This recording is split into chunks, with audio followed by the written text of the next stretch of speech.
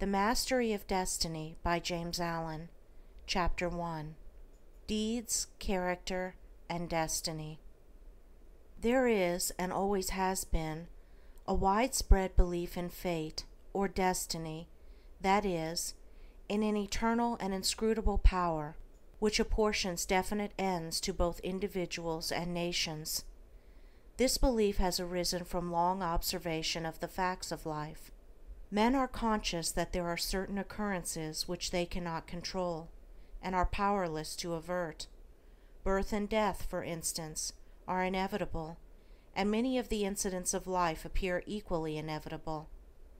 Men strain every nerve for the attainment of certain ends, and gradually they become conscious of a power which seems to be not of themselves, which frustrates their puny efforts, and laughs, as it were, at their fruitless striving and struggle. As men advance in life, they learn to submit, more or less, to this overruling power which they do not understand, perceiving only its effects in themselves and the world around them, and they call it by various names, such as God, Providence, Fate, Destiny, etc. Men of contemplation, such as poets and philosophers, step aside, as it were, to watch the movements of this mysterious power, as it seems to elevate its favorites on the one hand, and strike down its victims on the other, without reference to merit or demerit. The greatest poets, especially the dramatic poets, represent this power in their works, as they have observed it in nature. The Greek and Roman dramatists usually depict their heroes as having foreknowledge of their fate, and taking means to escape it, but by so doing they blindly involve themselves in a series of consequences which bring about the doom they are trying to avert. Shakespeare's characters, on the other hand, are represented, as in nature, with no foreknowledge, except in the form of presentiment, of their particular destiny. Thus, according to the poets, whether the man knows his fate or not, he cannot avert it, and every conscious or unconscious act of his is a step towards it. Omar Khayyam's moving finger is a vivid expression of this idea of fate. The moving finger writes, and having writ, moves on, nor all thy piety nor wit shall lure it back to cancel half a line, nor all thy tears wash out a word of it. Thus men in all nations and times have experienced in their lives the action of this invincible power or law, and in our nation today this experience has been crystallized in the terse proverb, "Man proposes, God disposes." But contradictory as it may appear, there is an equally widespread belief in man's responsibility as a free agent. All moral teaching is an affirmation of man's freedom to choose his course and mold his destiny, and man's patient and untiring efforts in achieving his ends are declarations of consciousness of freedom and power. This dual experience of fate on the one hand and freedom on the other has given rise to the interminable controversy between the believers in fatalism and the upholders of free will, a controversy which was recently revived under the term determinism versus free will. Between apparently conflicting extremes, there is always a middle way of balance, justice, or compensation, which, while it includes both extremes, cannot be said to be either one or the other, and brings both into harmony, and this middle way is the point of contact between two extremes. Truth cannot be a partisan, but by its nature is the reconciler of extremes, and so in the matter which we are considering, there is a golden mean which brings fate and free will into close relationship, wherein, indeed, it is seen that these two indisputable facts in human life, for such they are but two aspects of one central law, one unifying and all-embracing principle, namely, the law of causation in its moral aspect. Moral causation necessitates both fate and free will, both individual responsibility and individual predestination, for the law of causes must also be the law of effects, and cause and effect must always be equal. The train of causation, both in matter and mind, must be eternally balanced, therefore eternally just, eternally perfect. Thus every effect may be said to be a thing preordained, but the predetermining power is a cause, and not the fiat of an arbitrary will. Man finds himself involved in the train of causation. His life is made up of causes and effects. It is both a sowing and a reaping. Each act of his is a cause, which must be balanced by its effects. He chooses the cause, this is free will. He cannot choose, alter, or avert the effect, this is fate. Thus free will stands for the power to initiate causes, and destiny is involvement in effects. It is therefore true that man is predestined to certain ends, but he himself has, though he knows it not, issued the mandate, that good or evil thing from which there is no escape, he has, by his own deeds, brought about.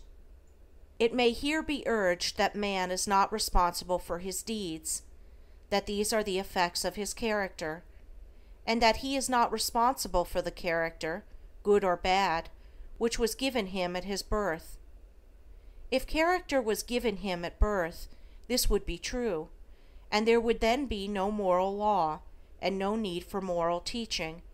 But characters are not given ready-made, they are evolved. They are indeed effects, the products of the moral law itself, that is, the products of deeds. Character result of an accumulation of deeds which have piled up, so to speak, by the individual during his life. Man is the doer of his own deeds, as such he is the maker of his own character.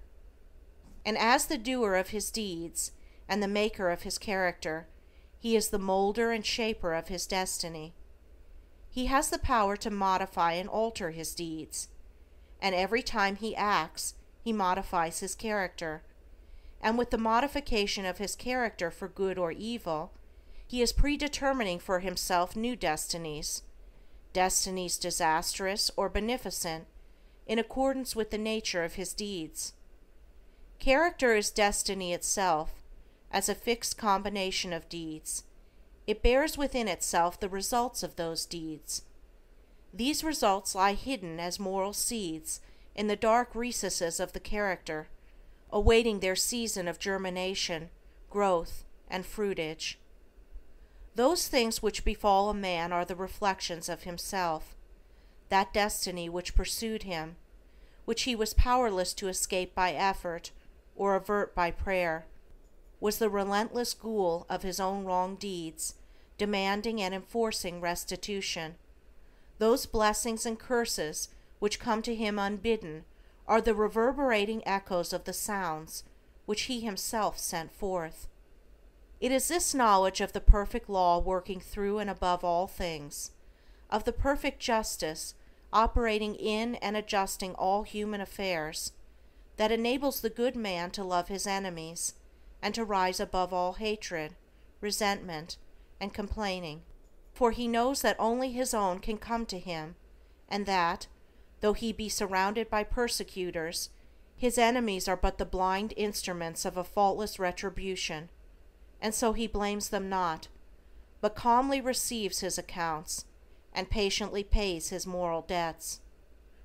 But this is not all. He does not merely pay his debts. He takes care not to contract any further debts. He watches himself and makes his deeds faultless. While paying off evil accounts, he is laying up good accounts. By putting an end to his own sin, he is bringing evil and suffering to an end. And now let us consider how the law operates in particular instances in the outworking of destiny through deeds and character. First, we will look at this present life, for the present is a synthesis of the entire past. The net result of all that a man has ever thought and done is contained within him. It is noticeable that sometimes the good man fails and the unscrupulous man prospers, a fact which seems to put all moral maxims as to the good results of righteousness out of account, and because of this, many people deny the operation of any just law in human life, and even declare that it is chiefly the unjust that prosper. Nevertheless, the moral law exists, and is not altered or subverted by shallow conclusions. It should be remembered that man is a changing, evolving being. The good man was not always good. The bad man was not always bad. Even in this life, there was a time, in a large number of instances, when the man who is now just was unjust, when he who is now kind was cruel, when he who is now pure was impure. Conversely, there was a time in this life, in a number of instances, when he who is now unjust was just, when he who is now cruel was kind, when he who is now impure was pure. Thus the good man who is overtaken with calamity today is reaping the result of his former evil sowing. Later he will reap the happy result of his present good sowing, while the bad man is now reaping the result of his former good sowing. Later he will reap the result of his present sowing of bad. Characteristics are fixed habits of mind, the results of deeds. An act repeated a large number of times becomes unconscious, or automatic. That is, it seems to repeat itself without any effort on the part of the doer, so that it seems to him almost impossible not to do it, and then it has become a mental characteristic. Here is a poor man out of work. He is honest and is not a shirker. He wants work and cannot get it. He tries hard and continues to fail. Where is the justice in his lot? There was a time in this man's condition when he had plenty of work. He felt burdened with it. He shirked it and longed for ease. He thought how delightful it would be to have nothing to do. He did not appreciate the blessedness of his lot. His desire for ease is now gratified, but the fruit for which he longed, and which he thought would taste so sweet, has turned to ashes in his mouth. The condition which he aimed for, namely, to have nothing to do, he has reached, and there he is compelled to remain till his lesson is thoroughly learned. And he is surely learning that habitual ease is degrading, that to have nothing to do is a condition of wretchedness, and that work is a noble and blessed thing. His former desires and deeds have brought him where he is, and now his present desire for work, his ceaseless searching and asking for it, will just as surely bring about its own beneficent result. No longer desiring idleness, his present condition will, as an effect, the cause of which is no longer propagated, soon pass away, and he will obtain employment. And if his whole mind is now set on work, and he desires it above all else, then when it comes, he will be overwhelmed with it. It will flow into him from all sides, and he will prosper in his industry. Then, if he does not understand the law of cause and effect in human life, he will wonder why work comes to him apparently unsought, while others who seek it strenuously fail to obtain it. Nothing comes unbidden. Where the shadow is, there also is the substance. That which comes to the individual is the product of his own deeds. As cheerful industry leads to greater industry and increasing prosperity, and labor shirked or undertaken discontentedly leads to a lesser degree of labor and decreasing prosperity, so with all the varied conditions of life as we see them. They are the destinies wrought by the thoughts and deeds of each particular individual. So also with the vast variety of characters. They are the ripening and ripened fruit of the sowing of deeds. As the individual reaps what he sows, so the nation, being a community of individuals, reaps also what it sows. Nations become great when their leaders are just men. They fall and fade when their just men pass away. Those who are in power set an example, good or bad, for the entire nation. Great will be the peace and prosperity of a nation when there shall arise within it a line of statesmen who, having first established themselves in a lofty integrity of character, shall direct the energies of the nation toward the culture of virtue and development of character, knowing that only through personal industry, integrity, and nobility can national prosperity proceed. Still, above all, is the great law, calmly and with infallible justice, meting out to mortals their fleeting destinies, tear-stained or smiling, the fabric of their hands. Life is a great school for the development of character, and all, through strife and struggle, vice and virtue, success and failure, are slowly but surely learning the lessons of wisdom.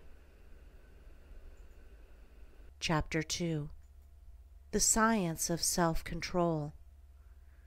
We live in a scientific age. Men of science are numbered by thousands, and they are ceaselessly searching, analyzing, and experimenting with a view to discovery and the increase of knowledge. The shelves of our libraries, both public and private, are heavy with their load of imposing volumes on scientific subjects, and the wonderful achievements of modern science are always before us, whether in our homes or in our streets, in country or town, on land or sea. There shall we have before us some marvelous device, some recent accomplishment of science, for adding to our comfort, increasing our speed, or saving the labor of our hands. Yet with all our vast store of scientific knowledge, and its startling and rapidly increasing results in the world of discovery and invention, there is, in this age, one branch of science which has so far fallen into decay as to have become almost forgotten, a science, nevertheless, which is of greater importance than all the other sciences combined, and without which all science would but subserve the ends of selfishness and aid in man's destruction. I refer to the science of self-control. Our modern scientists study the elements and forces which are outside themselves, with the object of controlling and utilizing them. The ancients studied the elements and forces which were within themselves, with a view to controlling and utilizing them, and the ancients produced such mighty masters of knowledge in this direction, that to this day they are held in reverence as gods, and the vast religious organizations of the world are based upon their achievements. Wonderful as are the forces in nature, they are vastly inferior to that combination of intelligent forces which comprise the mind of man, and which dominate and direct the blind mechanical forces of nature. Therefore it follows that, to understand, control, and direct the inner forces of passion, desire, will, and intellect, is to be in possession of the destinies of men and nations. As in ordinary science, there are, in this divine science, degrees of attainment, and a man is great in knowledge, great in himself, and great in his influence on the world, in the measure that he is great in self-control. He who understands and dominates the forces of external nature is the natural scientist, but he who understands and dominates the internal forces of the mind is the divine scientist, and the laws which operate in gaining a knowledge of external appearances operate also in gathering a knowledge of internal varieties. A man cannot become an accomplished scientist in a few weeks or months, nay, not even in a few years, but only after many years of painstaking investigation can he speak with authority, and be ranked among the masters of science. Likewise, a man cannot acquire self-control and become possessed of the wisdom and peace-giving knowledge which self-control confers, but by many years of patient labor, a labor which is all the more arduous because it is silent, and both unrecognized and unappreciated by others.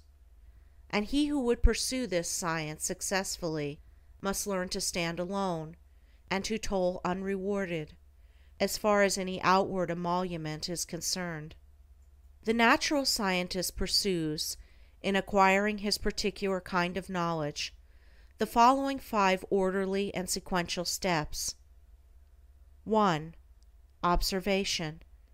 That is, he closely and persistently observes the facts of nature. 2. Experiment. Having become acquainted, by repeated observations, with certain facts, he experiments with those facts, with a view to the discovery of natural law.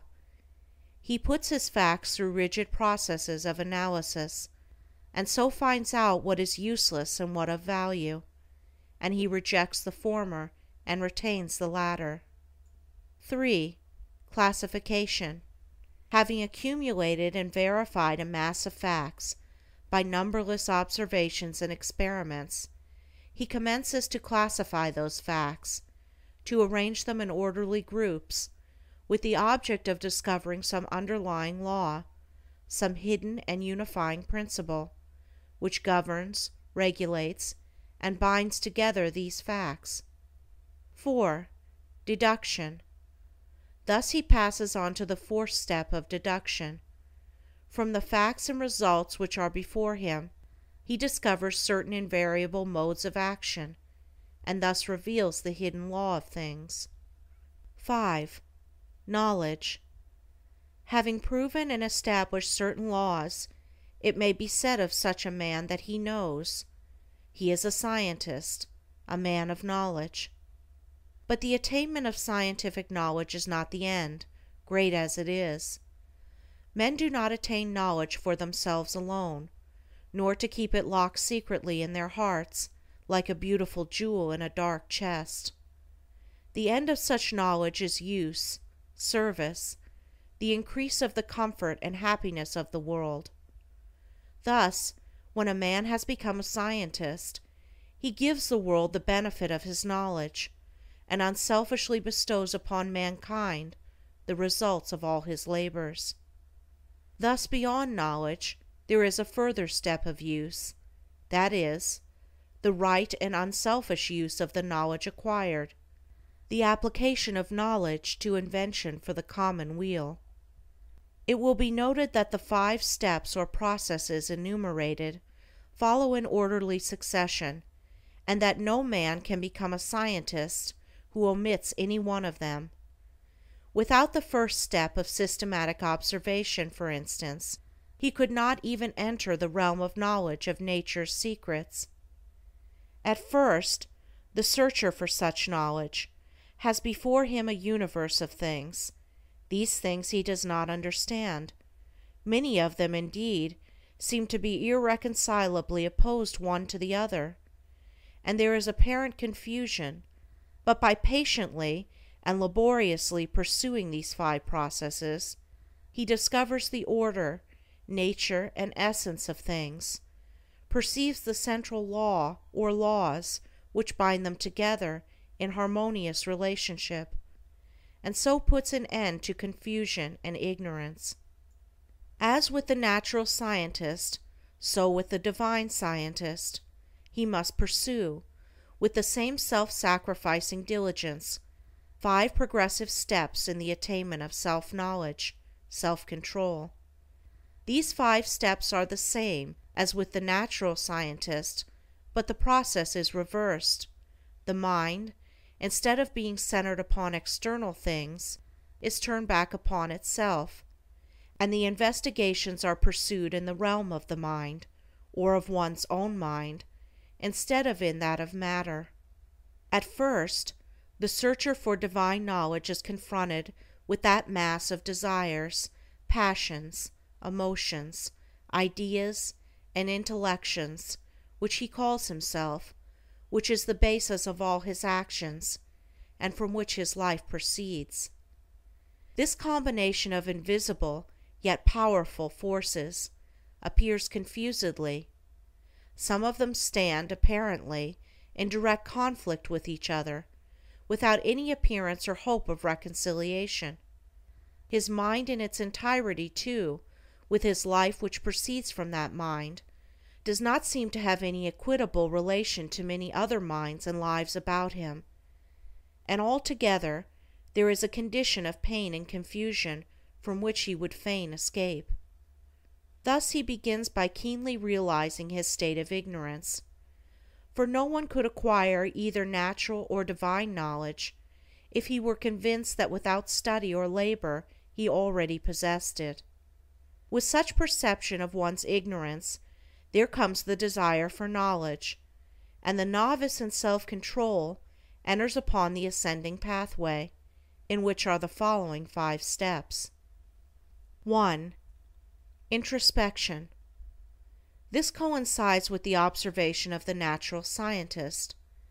The mental eye is turned like a searchlight upon the inner things of the mind, and its subtle and ever-varying processes are observed and carefully noted. This stepping aside from selfish gratifications, from the excitements of worldly pleasures and ambitions, in order to observe, with the object of understanding, one's nature, is the beginning of self-control. Hitherto, the man has been blindly and impotently borne along by the impulses of his nature, the mere creature of things and circumstances, but now he puts a check upon his impulses, and instead of being controlled, begins to control. 2. Self-analysis. Having observed the tendencies of the mind, they are then closely examined, and are put through a rigid process of analysis. The evil tendencies, those that produce painful effects, are separated from the good tendencies, those that produce peaceful effects, and the various tendencies, with the particular actions they produce, and the definite results which invariably spring from these actions, are gradually grasped by the understanding, which is at last enabled to follow them in their swift and subtle interplay and profound ramifications. It is a process of testing and proving, and for the searcher, a period of being tested and proved. 3. Adjustment. By this time, the practical student of things divine has clearly before him every tendency and aspect of his nature, down to the profoundest promptings of his mind, and the most subtle motives of his heart. There is not a spot or corner left which he has not explored and illuminated with the light of self-examination. He is familiar with every weak and selfish point, every strong and virtuous quality. It is considered the height of wisdom to be able to see ourselves as others see us, but the practitioner of self-control goes far beyond this. He not only sees himself as others see him, he sees himself as he is. Thus standing face to face with himself, not striving to hide away from any secret fault, no longer defending himself with pleasant flatteries, neither underrating nor overrating himself or his powers, and no more cursed with self-praise or self-pity, he sees the full magnitude of the task which lies before him, sees dearly ahead the heights of self-control, and knows what work he has to do to reach them. He is no longer in a state of confusion, but has gained a glimpse of the laws which operate in the world of thought, and he now begins to adjust his mind in accordance with those laws. This is a process of weeding, sifting, cleansing. As the farmer weeds, cleans, and prepares the ground for his crops, so the student removes the weeds of evil from his mind, cleanses and purifies it, preparatory to sowing the seeds of righteous actions, which shall produce the harvest of a well-ordered life. 4. Righteousness.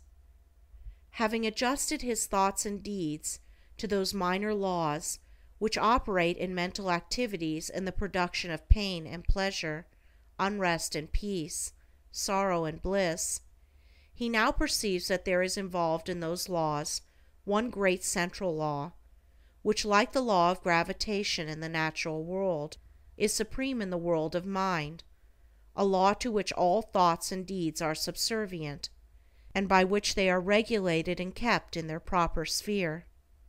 There is the law of justice or righteousness, which is universal and supreme. To this law he now conforms. Instead of thinking and acting blindly, as the nature is stimulated and appealed to by outward things, he subordinates his thoughts and deeds to this central principle. He no longer acts from self, but does what is right, what is universally and eternally right. He is no longer the abject slave of his nature and circumstances. He is the master of his nature and circumstances.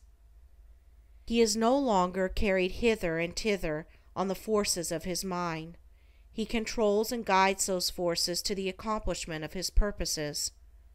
Thus, having his nature in control and subjugation, not thinking thoughts, nor doing deeds which oppose the righteous law, and which, therefore, that law annuls with suffering and defeat, he rises above the dominion of sin and sorrow, ignorance and doubt, and is strong, calm, and peaceful.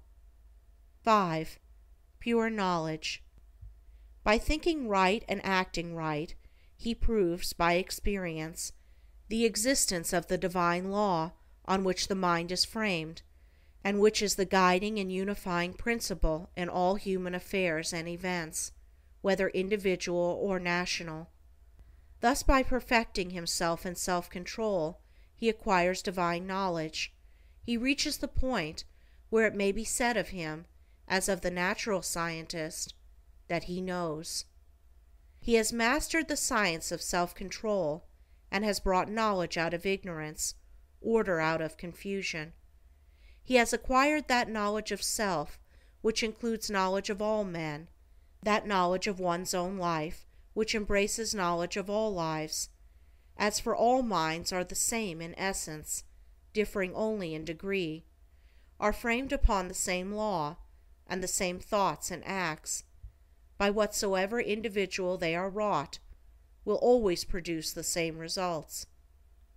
But this divine and peace-bestowing knowledge, as in the case of the natural scientist, is not gained for one's own self alone, for if this were so, the aim of evolution would be frustrated, and it is not in the nature of things to fall short of ripening and accomplishment.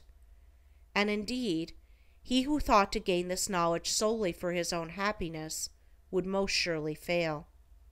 So beyond the 5th step of pure knowledge, there is still a further one of wisdom, which is the right application of the knowledge acquired, the pouring out upon the world, unselfishly and without stint, the results of one's labors, thus accelerating progress and uplifting humanity. It may be said of men who have not gone back into their own nature to control and purify it, that they cannot clearly distinguish between good and evil, right and wrong. They reach after those things which they think will give them pleasure, and try to avoid those things which they believe will cause them pain. The source of their actions is self, and they only discover right painfully and in a fragmentary way, by periodically passing through severe sufferings and lashings of conscience. But he who practices self-control, passing through the 5 processes, which are 5 stages of growth, gains that knowledge which enables him to act from the moral law which sustains the universe.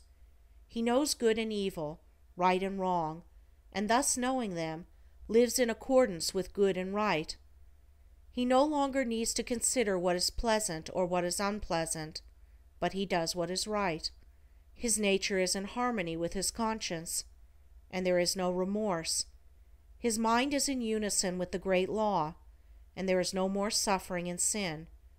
For him evil is ended, and good is all in all. Chapter 3. Cause and Effect in Human Conduct. It is an axiom with the scientists that every effect is related to a cause. Apply this to the realm of human conduct, and there is revealed the principle of justice. Every scientist knows, and all men believe, that perfect harmony prevails throughout every portion of the physical universe, from the speck of dust to the greatest sun. Everywhere there is exquisite adjustment. In the sidereal universe, with its millions of suns rolling majestically through space and carrying with them their respective systems of revolving planets, its vast nebula, its sea of meteors, and its vast army of comets, traveling through illimitable space with inconceivable velocity, perfect order prevails. And again, in the natural world, with its multitudinous aspects of life, and its infinite variety of forms, there are the clearly defined limits of specific laws, through the operation of which all confusion is avoided, and unity and harmony eternally obtain. If this universal harmony could be arbitrarily broken, even in one small particular, the universe would cease to be. There could be no cosmos, but only universal chaos.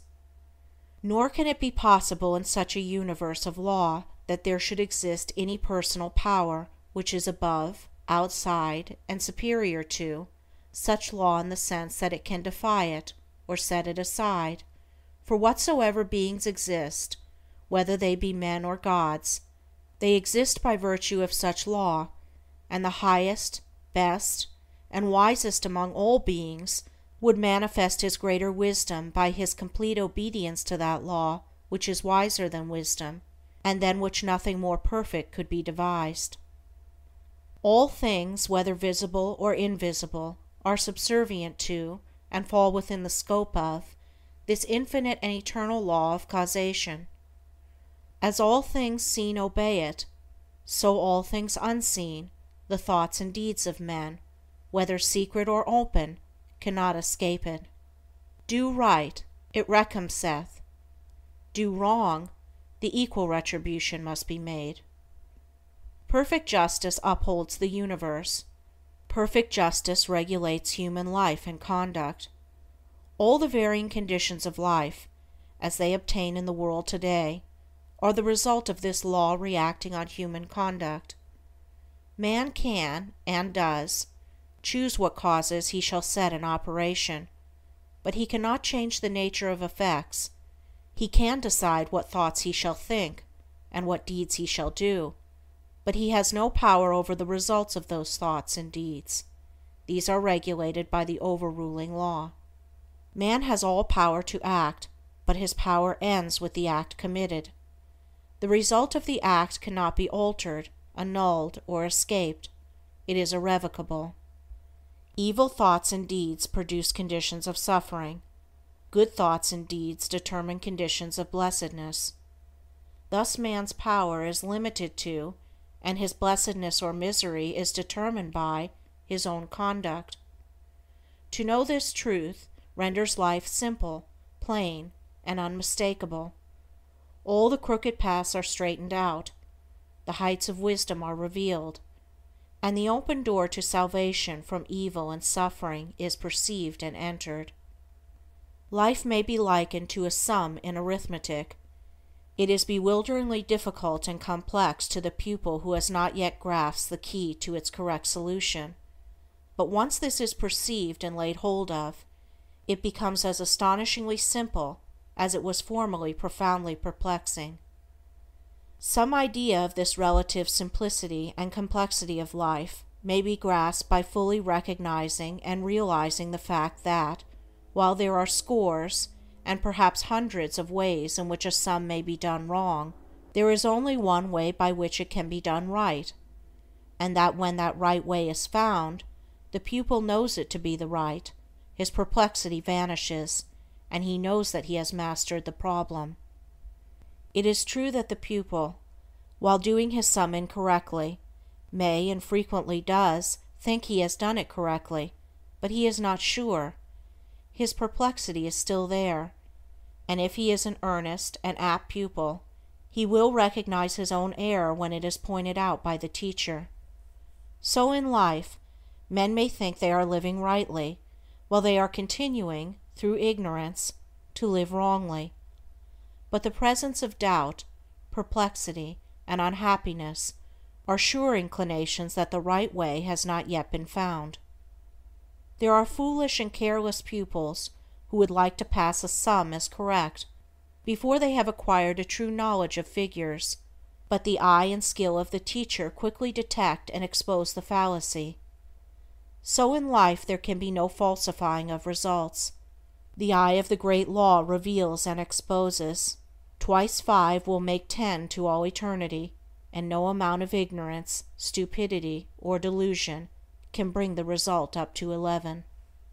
If one looks superficially at a piece of cloth, he sees it as a piece of cloth, but if he goes further and inquires into its manufacture, and examines it closely and attentively, he sees that it is composed of a combination of individual threads, and that, while all the threads are interdependent, each thread pursues its own way throughout, never becoming confused with its sister thread. It is this entire absence of confusion between the particular threads which constitutes the finished work a piece of cloth. Any inharmonious commingling of the thread would result in a bundle of waste or a useless rag. Life is like a piece of cloth, and the threads of which it is composed are individual lives. The threads, while being interdependent, are not confounded one with the other. Each follows its own course. Each individual suffers and enjoys the consequences of his own deeds, and not the deeds of another. The course of each is simple and definite, the whole forming a complicated, yet harmonious, combination of sequences. There are action and reaction, deed and consequence, cause and effect, and the counterbalancing reaction, consequence, and effect is always in exact ratio with the initiatory impulse. A durable and satisfactory piece of cloth cannot be made from shoddy material, and the threads of selfish thoughts and bad deeds will not produce a useful and beautiful life, a life that will wear well and bear close inspection. Each man makes or mars his own life. It is not made or marred by his neighbor, or by anything external to himself. Each thought he thinks, each deed he does, is another thread, shoddy or genuine, woven into the garment of his life, and as he makes the garment, so he must wear it. He is not responsible for his neighbor's deeds. He is not the custodian of his neighbor's actions. He is responsible only for his own deeds. He is the custodian of his own actions. The problem of evil subsists in a man's own evil deeds, and it is solved when those deeds are purified. Says Rousseau, "Man, seek no longer the origin of evil. Thou thyself art its origin." Effect can never be divorced from cause. It can never be of a different nature from cause. Emerson says, "Justice is not postponed. A perfect equity adjusts the balance in all parts of life." And there is a profound sense in which cause and effect are simultaneous, and form one perfect whole. Thus upon the instant that a man thinks, say, a cruel thought, or does a cruel deed, that same instant he has injured his own mind. He is not the same man he was the previous instant. He is a little viler and a little more unhappy, and a number of such successive thoughts and deeds would produce a cruel and wretched man. The same thing applies to the contrary, the thinking of a kind thought, or doing a kind deed. An immediate nobility and happiness attend it. The man is better than he was before, and a number of such deeds would produce a great and blissful soul. Thus individual human conduct determines, by the faultless law of cause and effect, individual merit or demerit, individual greatness or meanness, individual happiness or wretchedness. What a man thinks, that he does. What he does, that he is. If he is perplexed, unhappy, restless, or wretched, let him look to himself, for there and nowhere else is the source of all his trouble. Chapter 4. Training of the Will. Without strength of mind, nothing worthy of accomplishment can be done, and the cultivation of that steadfastness and stability of character which is commonly called will-power is one of the foremost duties of man, for its possession is essentially necessary both to his temporal and eternal well-being. Fixedness of purpose is at the root of all successful efforts, whether in things worldly or spiritual, and without it man cannot be otherwise than wretched, and dependent upon others for that support which should be found within himself. The mystery which has been thrown around the subject of cultivation of the will, for those who advertise to sell occult advice on the matter for so many dollars, should be avoided and dispelled, for nothing could be further removed from secrecy and mystery than the practical methods by which alone strength of will can be developed. The true path of will cultivation is only to be found in the common everyday life of the individual, and so obvious and simple is it that the majority, looking for something complicated and mysterious, pass it by unnoticed.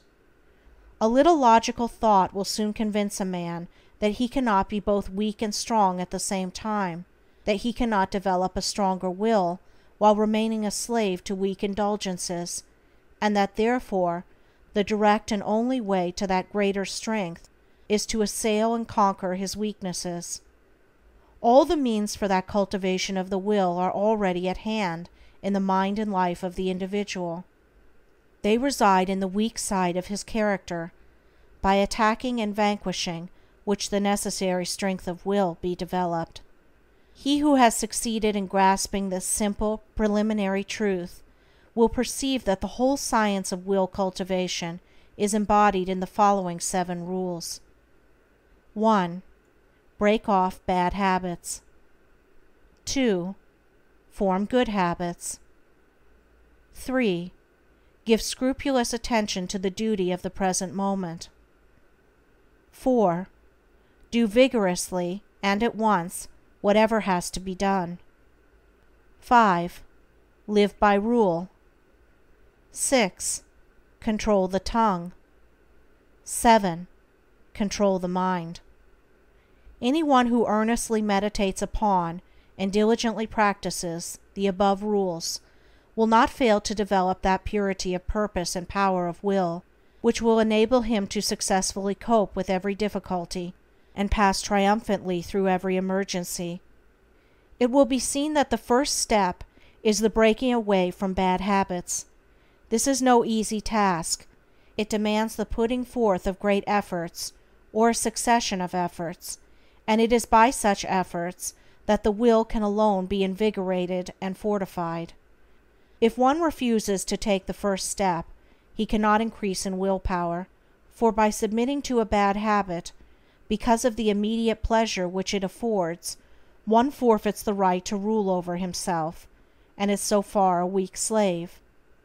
He who thus avoids self-discipline, and looks about for some occult secrets for gaining will power at the expenditure of little or no effort on his part, is deluding himself, and is weakening the will power which he already possesses. The increased strength of will which is gained by success in overcoming bad habits enables one to initiate good habits, for while the conquering of a bad habit requires merely strength of purpose, the forming of a new one necessitates the intelligent direction of purpose. To do this, a man must be mentally active and energetic, and must keep a constant watch upon himself. As a man succeeds in perfecting himself in the second rule, it will not be very difficult for him to observe the third, that of giving scrupulous attention to the duty of the present moment. Thoroughness is a step in the development of the will which cannot be passed over. Slipshod work is an indication of weakness. Perfection should be aimed at, even in the smallest task. By not dividing the mind, but giving the whole attention to each separate task as it presents itself, singleness of purpose and intense concentration of mind are gradually gained, 2 mental powers which give weight and worth of character and bring repose and joy to their possessor. The 4th rule: that of doing vigorously, and at once, whatever has to be done, is equally important. Idleness and a strong will cannot go together, and procrastination is a total barrier to the acquisition of purposeful action. Nothing should be put off until another time, not even for a few minutes. That which ought to be done now should be done now. This seems a little thing, but it is of far-reaching importance. It leads to strength, success, and peace. The man who is to manifest a cultivated will must also live by certain fixed rules. He must not blindly gratify his passions and impulses, but must school them to obedience. He should live according to principle, and not according to passion. He should decide what he will eat and drink and wear, and what he will not eat and drink and wear, how many meals per day he will have, and at what times he will have them, at what time he will go to bed, and at what time he will get up. He should make rules for the right government of his conduct in every department of his life, and should religiously adhere to them. To live loosely and indiscriminately, eating and drinking and sensually indulging at the beck and call of appetite and inclination, is to be a mere animal, and not a man with will and reason. The beast in man must be scourged and disciplined and brought into subjugation, and this can only be done by training the mind and life on certain fixed rules of right conduct. The saint attains to holiness by not violating his vows, and the man who lives according to good and fixed rules is strong to accomplish his purpose. The sixth rule, that of controlling the tongue, must be practiced until one has perfect command of his speech, so that he utters nothing in peevishness, anger, irritability, or with evil intent. The man of strong will does not allow his tongue to run thoughtlessly and without check. All these 6 rules, if faithfully practiced, will lead up to the 7th, which is the most important of them all, namely, rightly controlling the mind.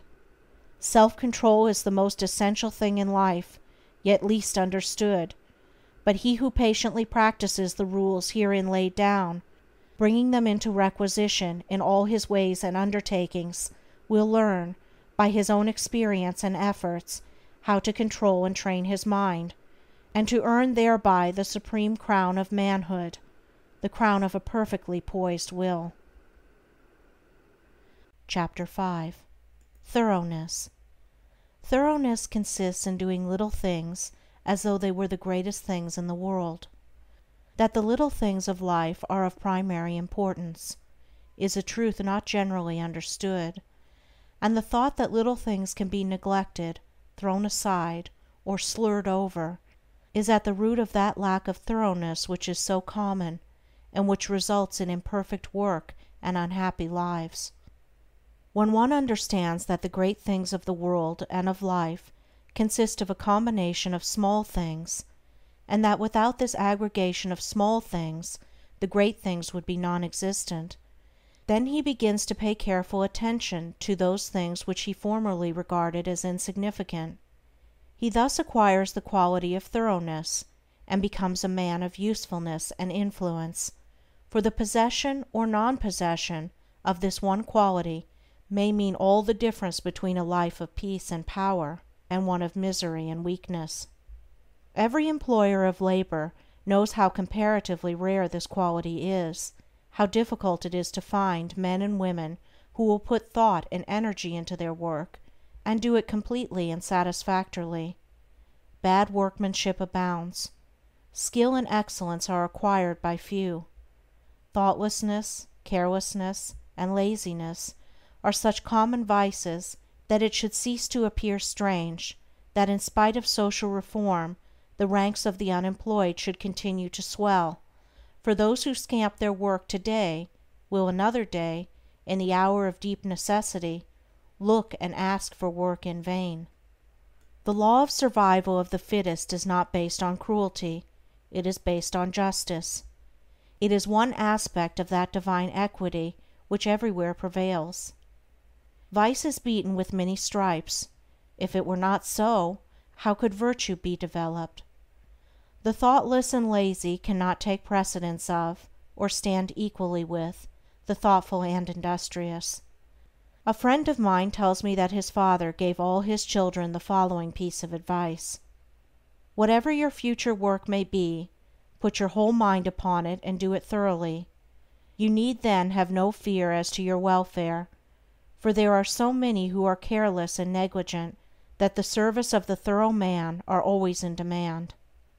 I know those who have, for years, tried in almost vain to secure competent workmanship in spheres which do not require exceptional skill, but which call chiefly for forethought, energy, and conscientious care.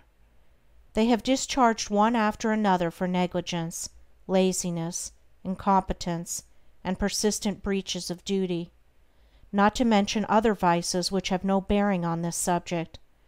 Yet the vast army of the unemployed continues to cry out against the laws, against society, and against Heaven. The cause of this common lack of thoroughness is not far to seek. It lies in that thirst for pleasure which not only creates a distaste for steady labor, but renders one incapable of doing the best work, and of properly fulfilling one's duty. A short time ago a case came under my observation, one of many such, of a poor woman who was given, at her earnest appeal, a responsible and lucrative position. She had been at her post only a few days when she began to talk of the pleasure trips she was going to have now she had come to that place. She was discharged at the end of a month for negligence and incompetence.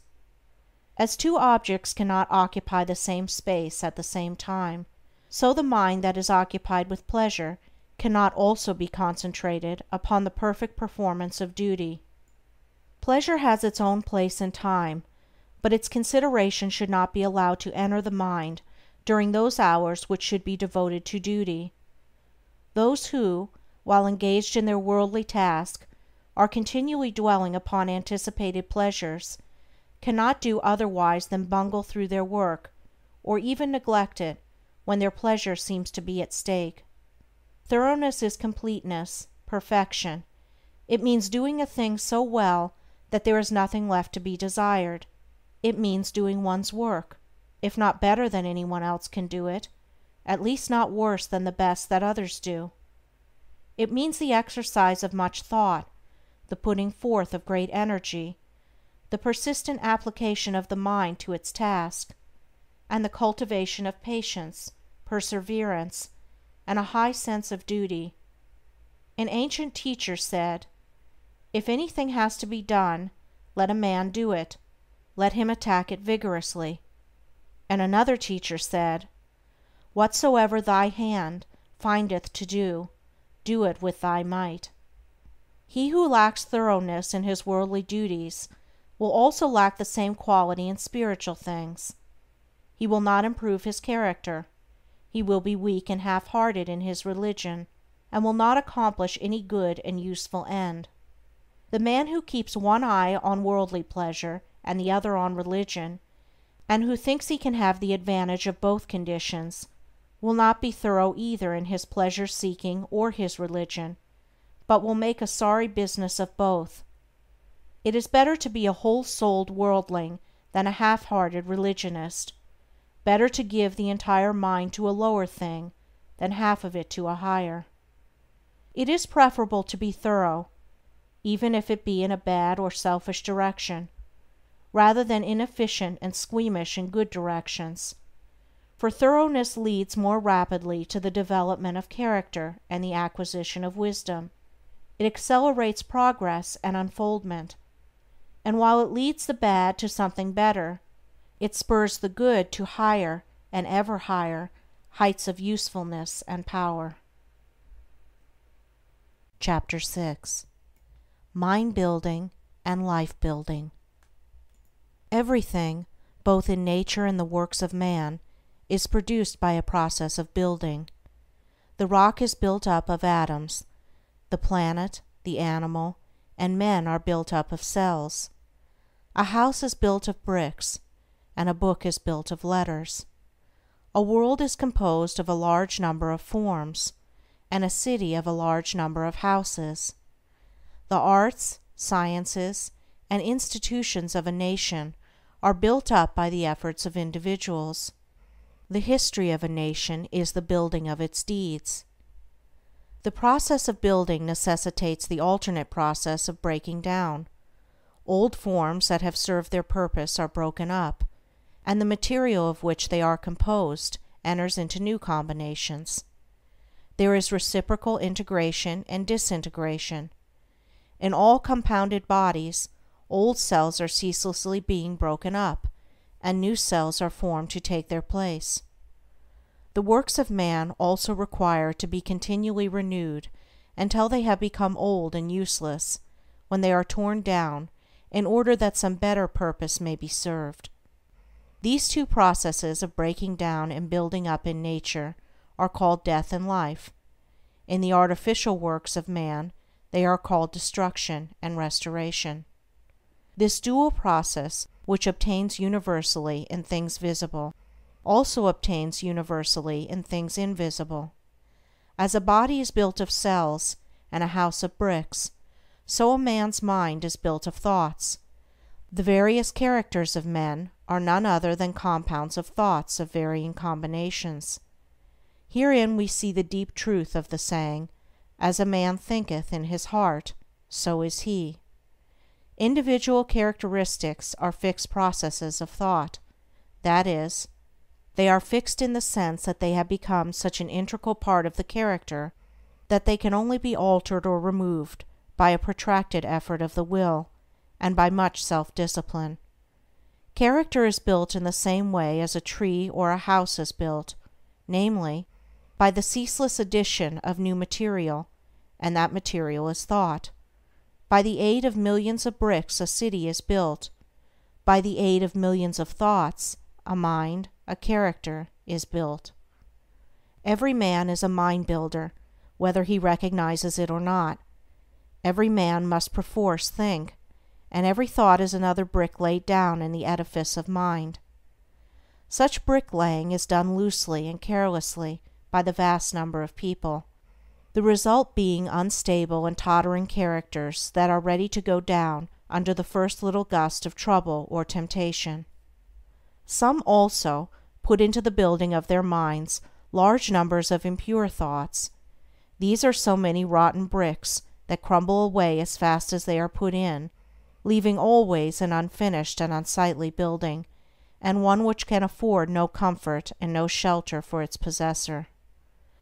Debilitating thoughts about one's health, enervating thoughts concerning unlawful pleasures, weakening thoughts of failure, and sickly thoughts of self-pity and self-praise are useless bricks with which no substantial mind temple can be raised.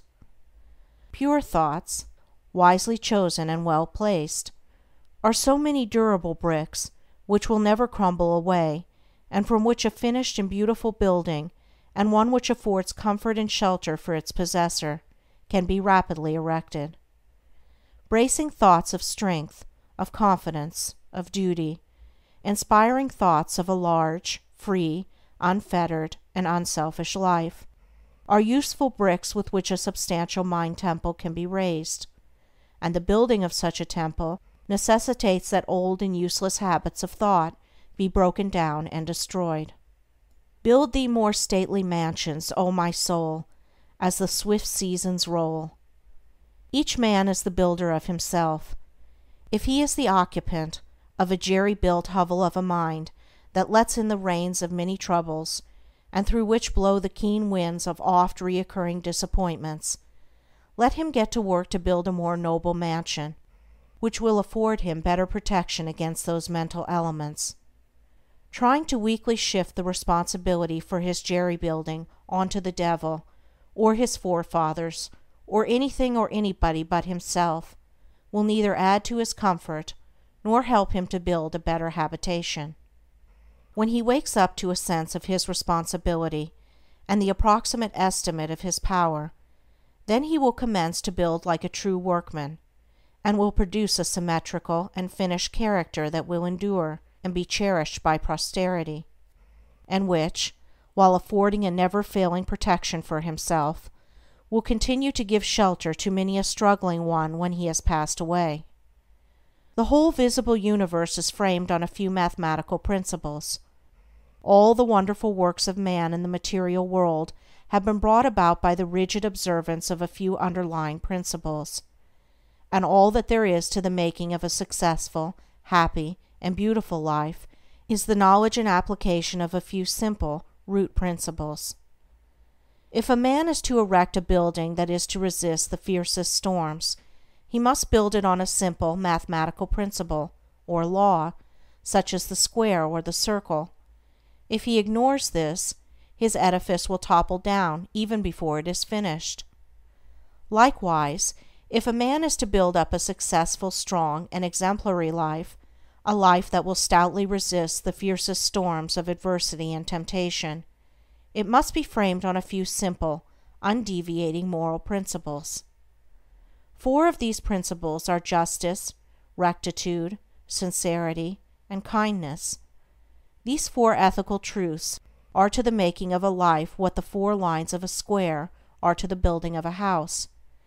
If a man ignores them, and thinks to obtain success and happiness and peace by injustice, trickery, and selfishness, he is in the position of a builder who imagines he can build a strong and durable habitation while ignoring the relative arrangement of mathematical lines, and he will, in the end, obtain only disappointment and failure.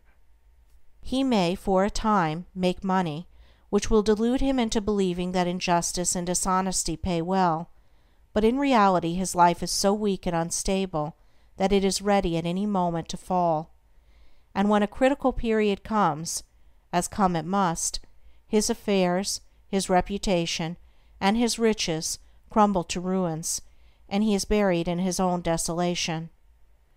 It is totally impossible for a man to achieve a truly successful and happy life who ignores the 4 moral principles enumerated, whilst the man who scrupulously observes them in all his dealings can no more fail of success and blessedness than the earth can fail of the light and the warmth of the sun, so long as it keeps to its lawful orbit, for he is working in harmony with the fundamental laws of the universe. He is building his life on a basis which cannot be altered or overthrown, and therefore all that he does will be so strong and durable, and all the parts of his life will be so coherent, harmonious, and firmly knit, that it cannot possibly be brought to ruin. In all the universe, forms which are built up by the great invisible and unerring power, will be found that the observance of mathematical law is carried out with unfailing exactitude down to the most minute detail. The microscope reveals the fact that the infinitely small is as perfect as the infinitely great. A snowflake is as perfect as a star. Likewise, in the erection of a building by man, the strictest attention must be paid to every detail. A foundation must first be laid, and although it is to be buried and hidden, it must receive the greatest care, and be made stronger than any other part of the building. Then stone upon stone, brick upon brick, is carefully laid with the aid of the plumb line, until at last the building stands complete in its durability, strength, and beauty.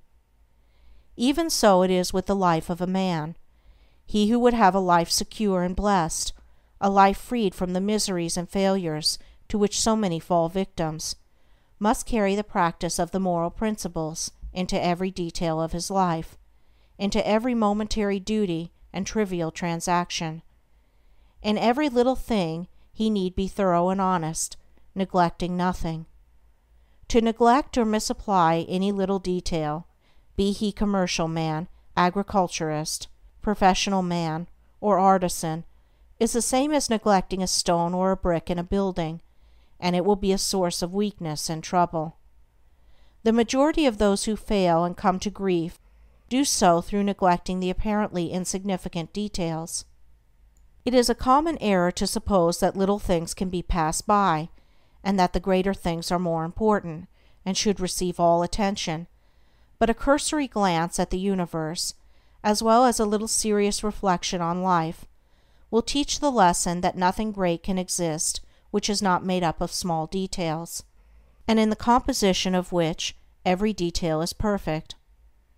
He who adopts the four ethical principles as the law and base of his life, who raises the edifice of character upon them, who in his thoughts and words and actions does not wander from them, whose every duty and every passing transaction is performed in strict accordance with their exactions, such a man, laying down the hidden foundation of integrity of heart securely and strongly, cannot fail to raise up a structure which shall bring him honor, and he is building a temple in which he can repose in peace and blessedness, even the strong and beautiful temple of his life. Chapter 7. Cultivation of Concentration. Concentration, or the bringing of the mind to a center and keeping it there, is vitally necessary to the accomplishment of any task. It is the father of thoroughness and the mother of excellence. As a faculty, it is not an end in itself, but is an aid to all faculties, all work. Not a purpose in itself, it is yet a power which serves all purposes. Like steam in mechanics, it is a dynamic force in the machinery of the mind and the functions of life. The faculty is a common possession, though in its perfection it is rare. Just as will and reason are common possessions, though a perfectly poised will and a comprehensive reason are rare possessions, the mystery which some modern mystical writers have thrown around it is entirely superfluous. Every successful man, in whatever direction his success may lie, practices concentration, though he may know nothing about it as a subject of study. Every time one becomes absorbed in a book or task, or is rapt in devotion or assiduous in duty, concentration, in a greater or lesser degree, is brought into play. Many books purporting to give instructions on concentration make its practice and acquisition an end in itself. Then there is no surer nor swifter way to its destruction. The fixing of the eye upon the tip of the nose, upon a doorknob, a picture, a mystical symbol, or the portrait of a saint, or the centering of the mind upon the navel, the pineal gland, or some imaginary point in space, I have seen all these methods seriously advised in works on this subject, with the object of acquiring concentration, is like trying to nourish the body by merely moving the jaws in the act of eating, without taking food. Such methods prevent the end at which they aim. They lead towards dispersion and not concentration, towards weakness and imbecility rather than towards power and intelligence. I have met those who have squandered, by these practices, what measure of concentration they at first possessed, and have become the prey of a weak and wandering mind. Concentration is an aid to the doing of something, it is not the doing of something in itself. A ladder has no divine knowledge, or the sweeping of a floor, without resorting to methods which have no practical bearing in life, for what is concentration but the bringing of a well-controlled mind to the doing of that which has to be done? He who does his work in an aimless or hurried or thoughtless manner, and resorts to his artificial concentration methods, to his doorknob, his picture, or nasal extremity, in order to gain that which he imagines to be some kind of mystical power, but which is a very ordinary and practical quality, though he may drift towards insanity, and I knew one man who became insane by these practices, he will not increase in steadiness of mind. The great enemy of concentration, and therefore of all skill and power, is a wavering, wandering, undisciplined value in and of itself, but only in so far as it enables us to reach something which we could not otherwise reach. In like manner, concentration is that which enables the mind to accomplish with ease that which it would be otherwise impossible to accomplish, but of itself it is a dead thing, and not a living accomplishment. Concentration is so interwoven with the uses of life that it cannot be separated from duty, and he who tries to acquire it apart from his task, his duty, will not only fail, but will diminish, and not increase, his mental control and executive capacity, and so render himself less and less fit to succeed in his undertakings. A scattered and undisciplined army would be useless. To make it effective in action and swift in victory, it must be solidly concentrated and masterfully directed. Scattered and diffuse thoughts are weak and worthless. Thoughts marshaled, commanded, and directed upon at a given point are invincible. Confusion, doubt, and difficulty give way before their masterly approach. Concentrated thought enters largely into all successes and informs all victories. There is no more secret about its acquirement than about any other acquisition, for it is governed by the underlying principle of all development, namely, practice. To be able to do a thing, you must begin to do it, and keep on doing it until the thing is mastered. This principle prevails universally, in all arts, sciences, trades, in all learning, conduct, religion. To be able to paint, one must paint. To know how to use a tool skillfully, he must use the tool. To become learned, he must learn. To become wise, he must do wise things. And to successfully concentrate his mind, he must concentrate it. But the doing is not all, it must be done with energy and intelligence. The beginning of concentration, then, is to go to your daily task and put your mind on it, bringing all your intelligence and mental energy to a focus upon that which has to be done. And every time the thoughts are found wandering aimlessly away, they should be brought promptly back to the thing in hand. Thus the center upon which you are to bring your mind to a point is not your pineal gland or a point in space, but the work which you are doing every day, and your object in thus concentrating is to be able to do your work with smooth rapidity and consummate skill. For until you can thus do your work, you have not gained any degree of control over the mind, you have not acquired the power of concentration. This powerful focusing of one's thought and energy and will upon the doing of things is difficult at first, as everything worth acquiring is difficult, but daily efforts, strenuously made and patiently followed up, will soon lead to such a measure of self-control as will enable one to bring a strong and penetrating mind to bear upon any work undertaken, a mind that will quickly comprehend all the details of the work, and dispose of them with accuracy and dispatch. He will thus, as his concentrative capacity increases, enlarge his usefulness in the scheme of things, and increase his value to the world, thus inviting nobler opportunities, and opening the door to higher duties. He will also experience the joy of a wider and fuller life.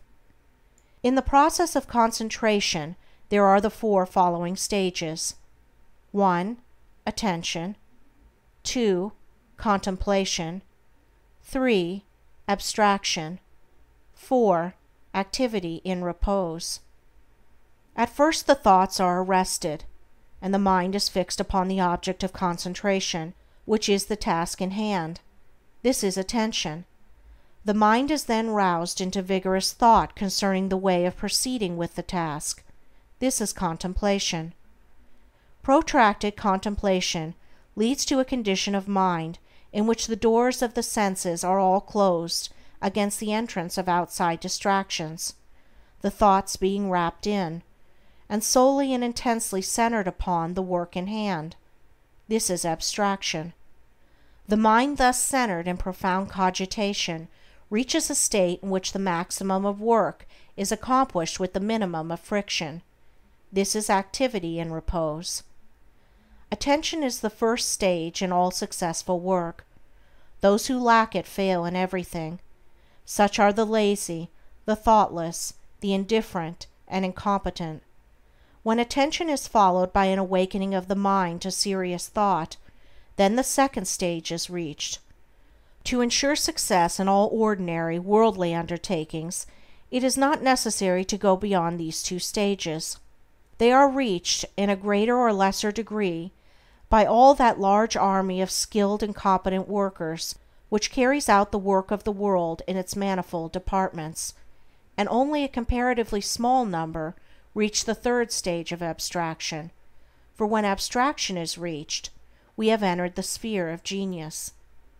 In the first two stages, the work and the mind are separate, and the work is done more or less laboriously and with a degree of friction, but in the third stage, a marriage of the work with the mind takes place, there is a fusion, a union, and the two become one. Then there is a superior efficiency with less labor and friction. In the perfection of the first two stages, the mind is objectively engaged, and is easily drawn from its center by external sights and sounds. But when the mind has attained perfection in abstraction, the subjective method of working is accomplished, as distinguished from the objective. The thinker is then oblivious to the outside world, but is vividly alive in his mental operations.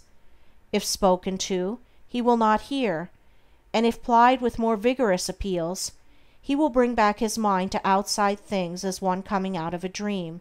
Indeed, this abstraction is a kind of waking dream, but its similarity to a dream ends with the subjective state. It does not obtain in the mental operations of that state, in which, instead of the confusion of dreaming, there is perfect order, penetrating insight, and a wide range of comprehension. Whoever attains to perfection in abstraction will manifest genius in the particular work upon which his mind is centered. Inventors, artists, poets, scientists, philosophers, and all men of genius are men of abstraction. They accomplish subjectively, and with ease, that which the objective workers, men who have not yet attained beyond the second stage in concentration, cannot accomplish with the most strenuous labor. When the fourth stage, that of activity and repose, is attained, then concentration in its perfection is acquired. I am unable to find a single word which will fully express this dual condition of intense activity combined with steadiness, or rest, and have therefore employed the term activity and repose. The term appears contradictory, but the simple illustration of a spinning top will serve to explain the paradox. When a top spins at the maximum velocity, the friction is reduced to the minimum, and the top assumes that condition of perfect repose which is a sight so beautiful to the eye and so captivating to the mind of the schoolboy, who then says his top is asleep. The top is apparently motionless, but it is at rest, not of inertia, but of intense and perfectly balanced activity.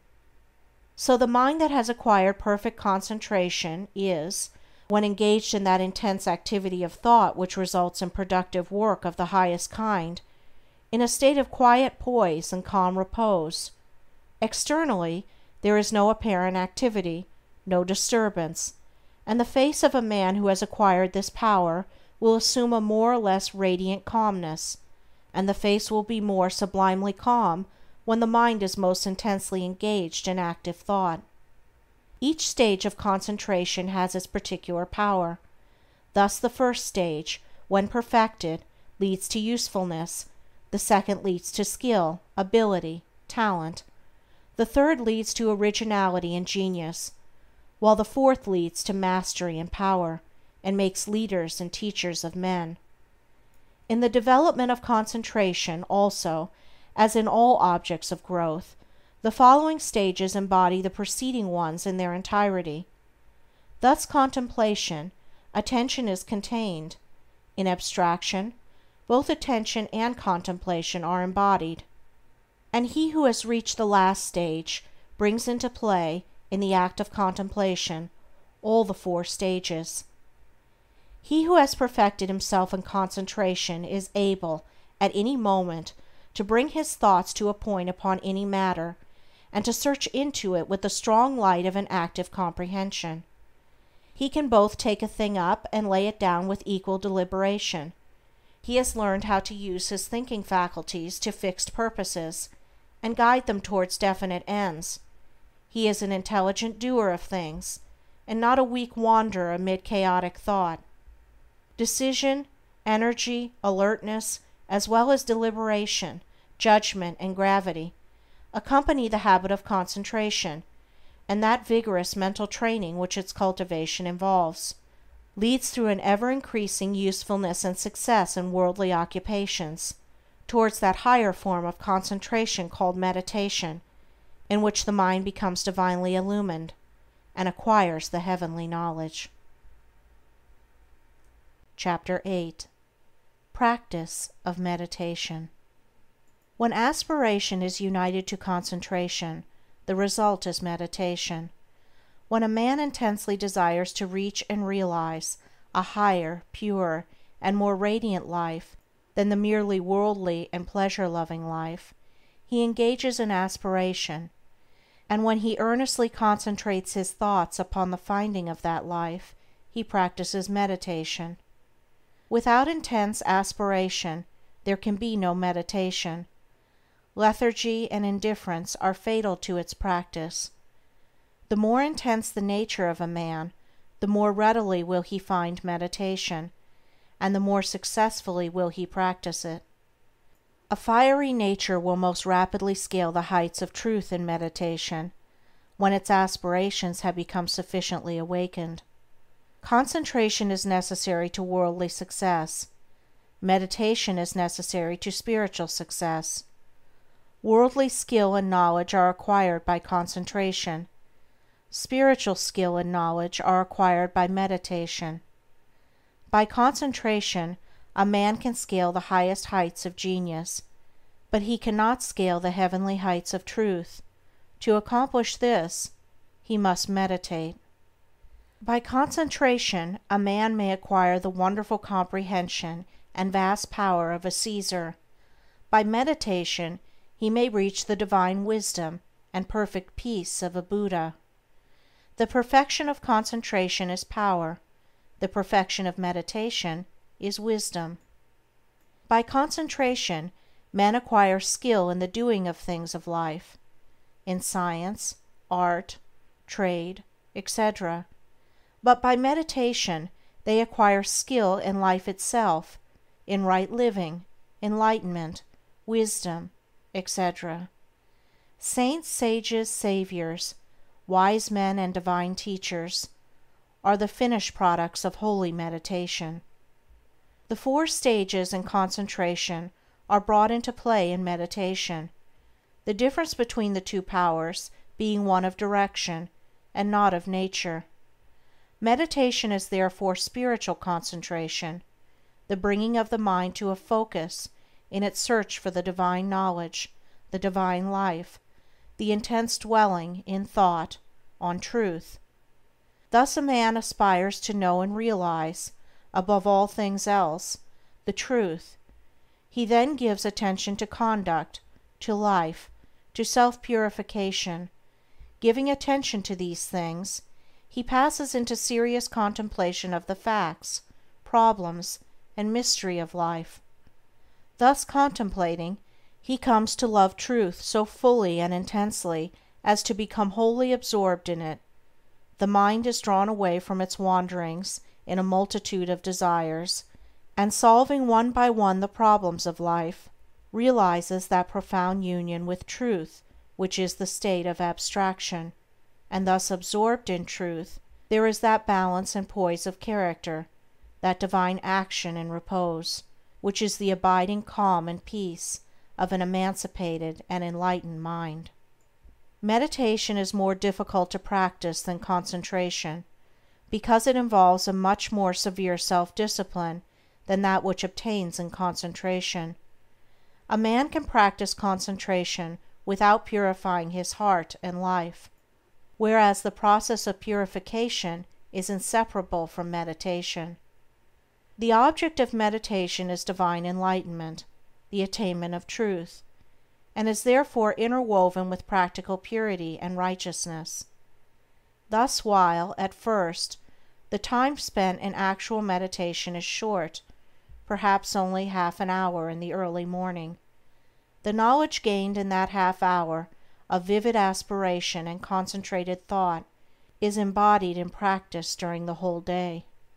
In meditation, therefore, the entire life of a man is involved, and as he advances in its practice he becomes more and more fitted to perform the duties of life in the circumstances in which he may be placed, for he becomes stronger, holier, calmer, and wiser.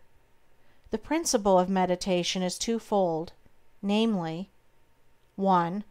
Purification of the heart by repetitive thoughts on pure things. 2. Attainment of divine knowledge by embodying such purity in practical life. Man is a thought being, and his life and character are determined by the thoughts in which he habitually dwells.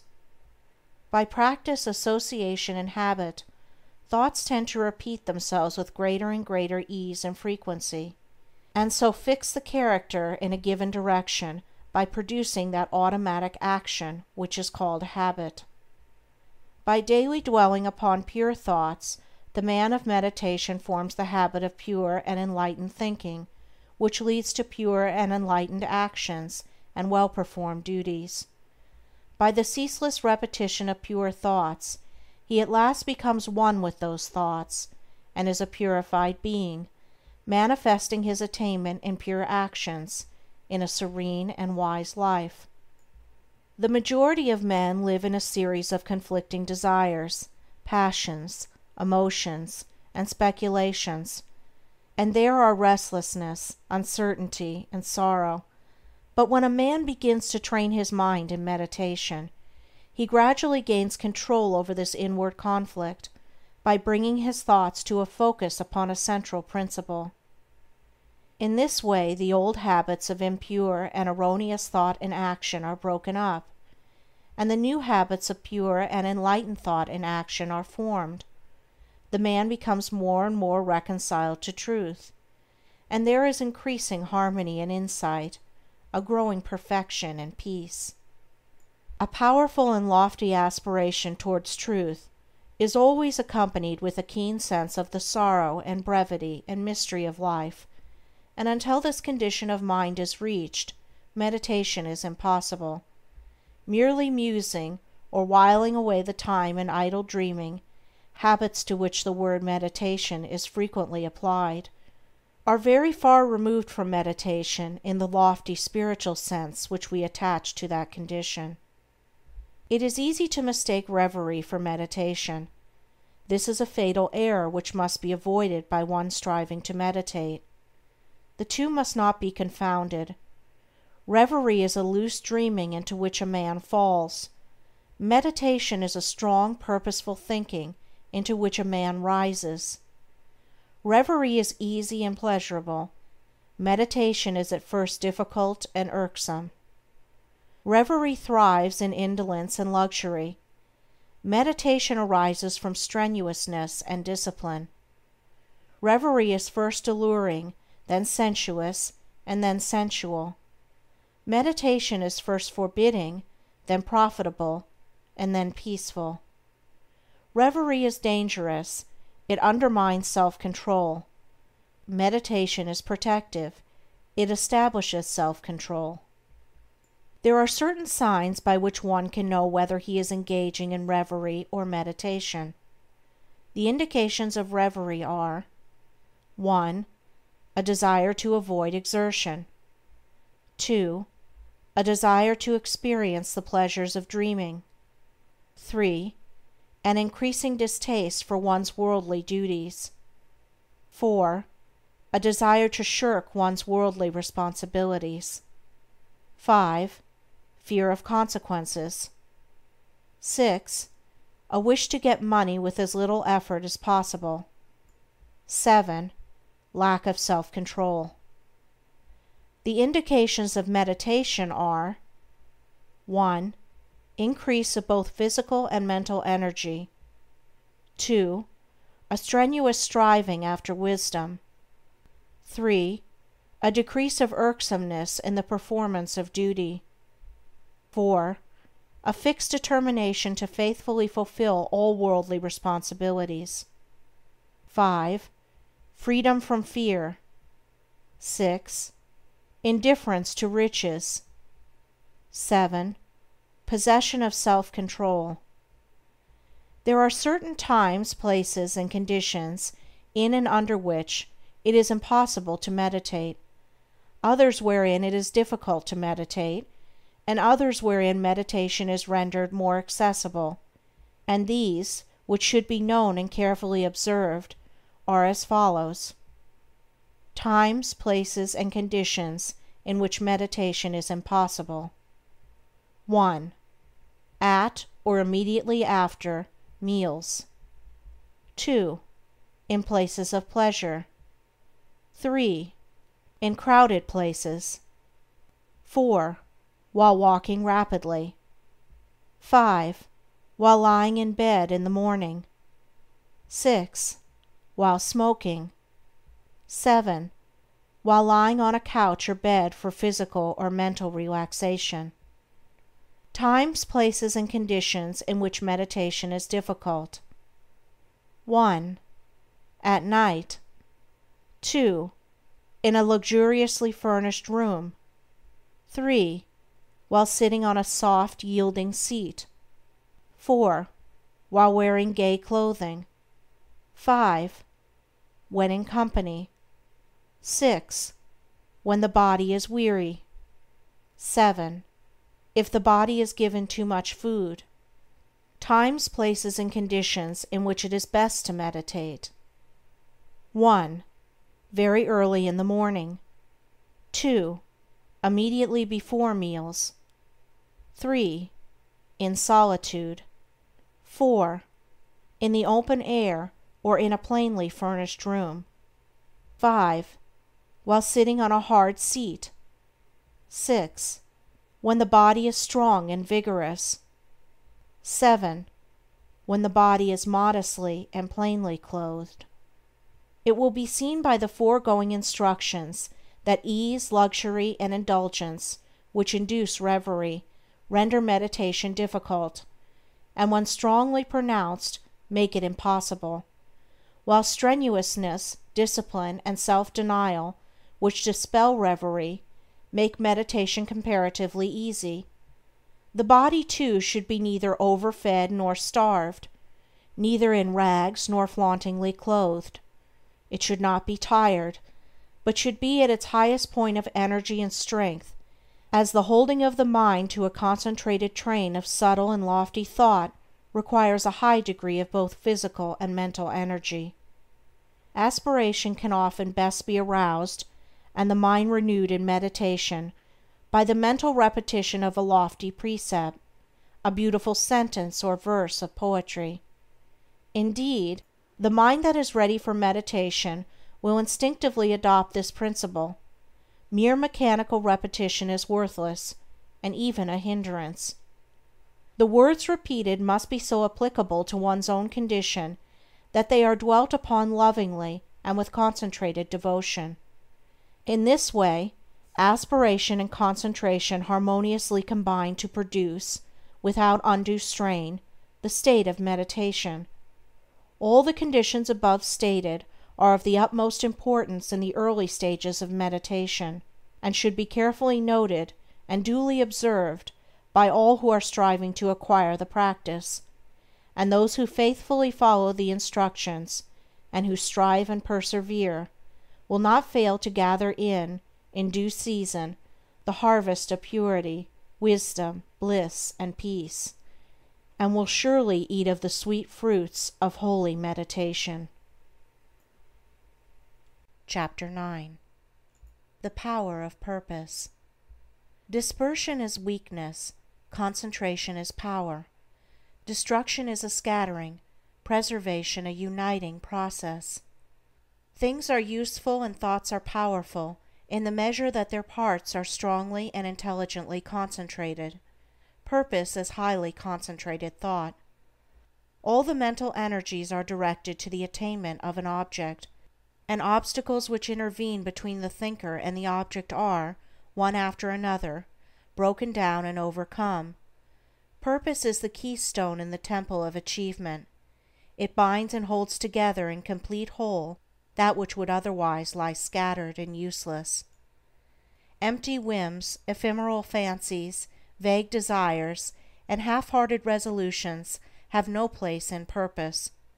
In the sustained determination to accomplish, there is an invincible power which swallows up all inferior considerations, and marches direct to victory.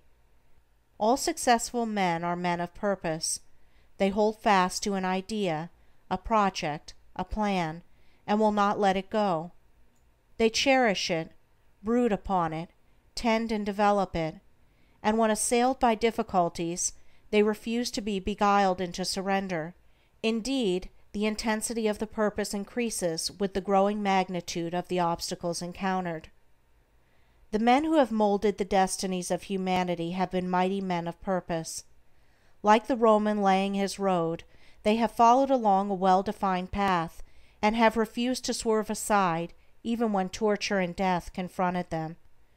The great leaders of the race are the mental road makers, and mankind follows in the intellectual and spiritual paths which they have carved out and beaten.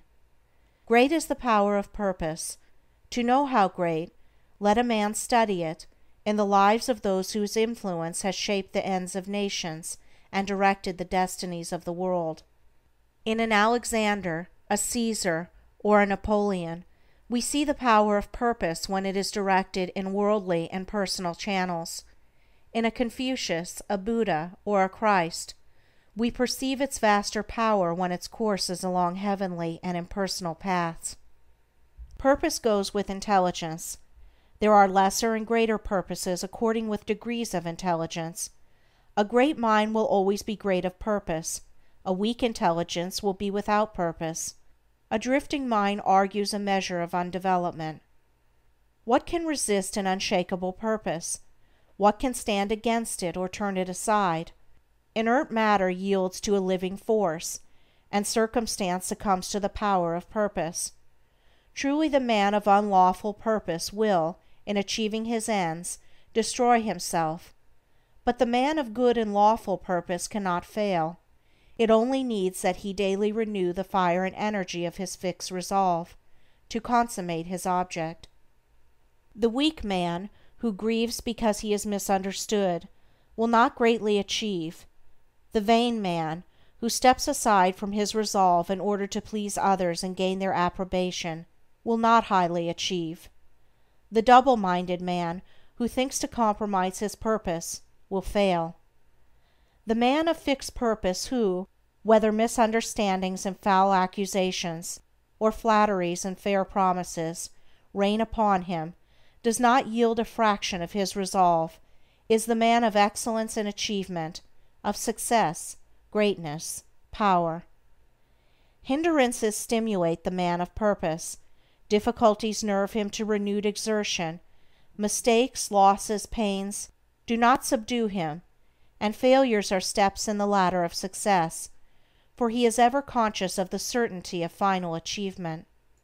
All things at last yield to the silent, irresistible, all-conquering energy of purpose. Out of the night that covers me, black as the pit from pole to pole, I thank whatever gods may be for my unconquerable soul. In the fell clutch of circumstance, I have not whined nor cried aloud. Under the bludgeoning of chance, my head is bloody but unbowed. It matters not how strait the gate, how charged with punishment the scroll, I am the master of my fate. I am the captain of my soul. Chapter 10. The Joy of Accomplishment. Joy is always the accompaniment of a task successfully accomplished. An undertaking completed, or a piece of work done, always brings rest and satisfaction. When a man has done his duty, he is light-hearted and happy, says Emerson, and no matter how insignificant the task may appear, the doing of it faithfully and with whole-souled energy always results in cheerfulness and peace of mind.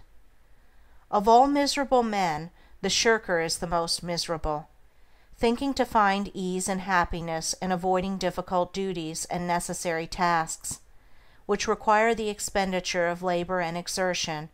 His mind is always uneasy and disturbed. He becomes burdened with an inward sense of shame, and forfeits manliness and self-respect. He who will not work according to his faculty, let him perish according to his necessity, says Carlyle. And it is a moral law that the man who avoids duty and does not work to the full extent of his capacity does actually perish, first in his character, and last in his body and circumstances. Life and action are synonymous, and immediately when a man tries to escape exertion, either physical or mental, he has commenced to decay. On the other hand, the energetic increase in life by the full exercise of their powers, by overcoming difficulties, and by bringing to completion tasks which called for the strenuous use of mind or muscle. How happy is a child when a school lesson, long labored over, is mastered at last! The athlete, who has trained his body through long months or years of discipline and strain, is richly blessed in his increased health and strength, and is met with the rejoicings of his friends when he carries home the prize from the field of contest. After many years of ungrudging toil, the heart of the scholar is gladdened with the advantages and powers which learning bestows. The business man, grappling incessantly with difficulties and drawbacks, is amply repaid in the happy assurance of well-earned success, and the horticulturist, vigorously contending with the stubborn soil, sits down at last to eat of the fruits of his labor. Every successful accomplishment, even in worldly things, is repaid with its own measure of joy, and in spiritual things, the joy which supervenes upon the perfection of purpose is sure, deep, and abiding. Great is the heartfelt joy, albeit ineffable, when, after innumerable and apparently unsuccessful attempts, some ingrained fault of character is at last cast out to trouble its erstwhile victim and the world no more. The striver after virtue, he who is engaged in the holy task of building up a noble character, tastes, at every step of conquest over self, a joy which does not again leave him, but which becomes an integral part of his spiritual nature. All life is a struggle. Both without and within there are conditions against which men must contend. His very existence is a series of efforts and accomplishments, and his right to remain among men as a useful unit of humanity depends upon the measure of his capacity for wrestling successfully with the elements of nature without, or with, the enemies of virtue and truth within. It is demanded of man that he shall continue to strive after better things, after greater perfection, after higher and still higher achievements, and in accordance with the measure of his obedience to this demand, does the angel of joy wait upon his footsteps and minister unto him, for he who is anxious to learn, eager to know, and who puts forth effort to accomplish, finds the joy which eternally sings at the heart of the universe. First in little things, then in greater, and then in greater still, man must strive, until at last he is prepared to make the supreme effort, and strive for the accomplishment of truth, succeeding in which he will realize the eternal joy. The price of life is effort. The acme of effort is accomplishment. The reward of accomplishment is joy. Blessed is the man who strives against his own selfishness. He will taste in its fullness the joy of accomplishment. End of The Mastery of Destiny by James Allen. Hi, this is SuperUtils with some afterbirds. I'm here just to ask, if you enjoyed this audiobook, then please do click on the like button down below and subscribe to my channel. Thank you for your time and take care.